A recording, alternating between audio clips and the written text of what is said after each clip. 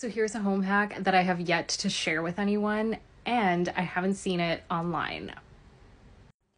You know the liquid that everyone's making out of the downy beads and hot water? Well, I have it right here.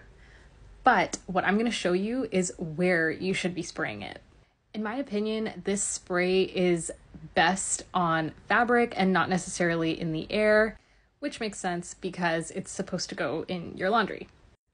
But what if you want an area of your house to smell good that doesn't have fabric? Like my entryway, for example. Just do this instead and you can thank me later.